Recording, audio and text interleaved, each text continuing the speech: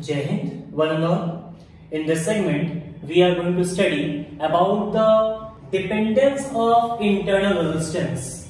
In the last video, we have already studied about the internal resistance. What is internal resistance? Its definition and all.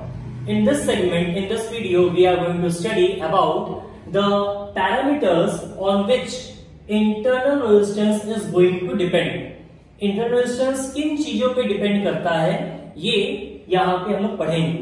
तो पहला point क्या है? Nature of electrode. Nature of the electrode पे ये depend करेगा. Internal resistance nature of electrode पे depend करता है. Nature, temperature and concentration of the electrolyte.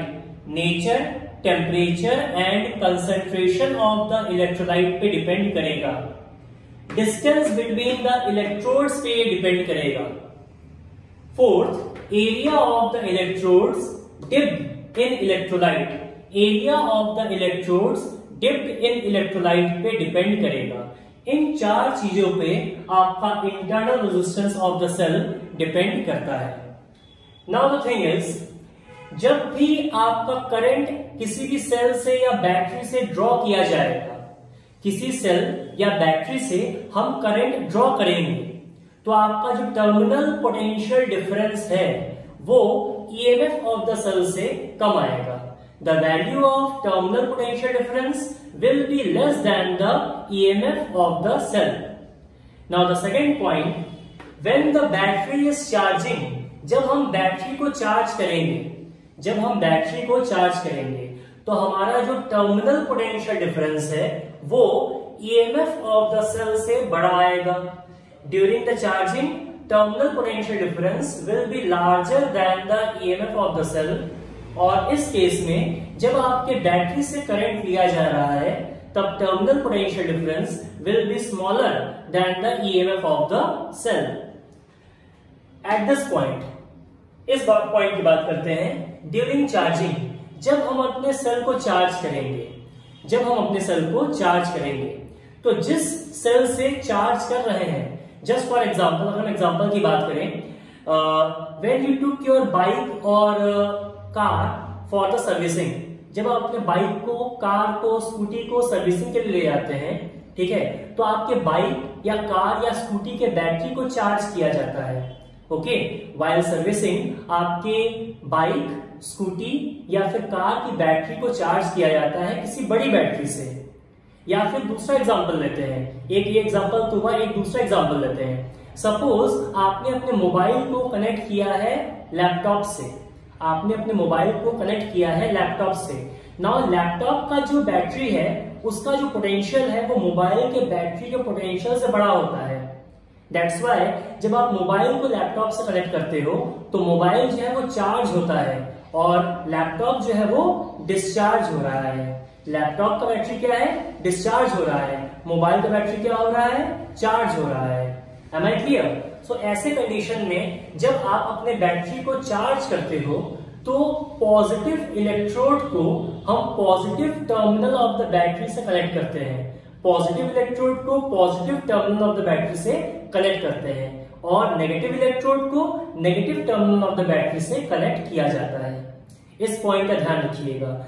During charging, positive electrode is connected to the positive terminal of the battery and negative electrode is connected to the negative terminal of the battery.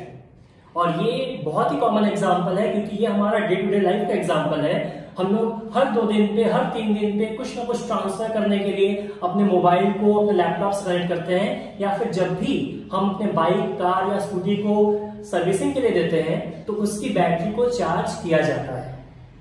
So I hope these points are clear to you. यहाँ पे एक point और है. जब भी आपका discharging of the cell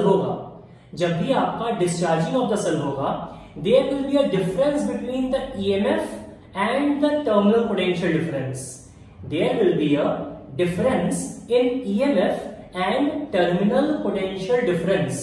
इस difference को lost voltage कहा जाता है. This is the last point I am discussing about lost voltage. Lost voltage के बारे में डिस्कशन कर रहे हैं और इसकी वैल्यू जो है ये IR के बराबर होती है. इसकी वैल्यू IR के बराबर होती है। The difference between E and V, the difference between E and V is called IR, और इस IR को ही कहा जाता है लॉस्ट वोल्टेज। अगर हम इसको यहाँ पे तो चार्जिंग हो रही है, अगर हम डिस्चार्जिंग के लिए लिखें means we are drawing the current, उस कंडीशन में IR is equals to E minus V, ये लिखा जा सकता है। IR is equals to E minus V। Okay, अगर यहां पे विजिबल नहीं है तो यहां पे हम फिर से लिख दे रहे हैं, ड्यूरिंग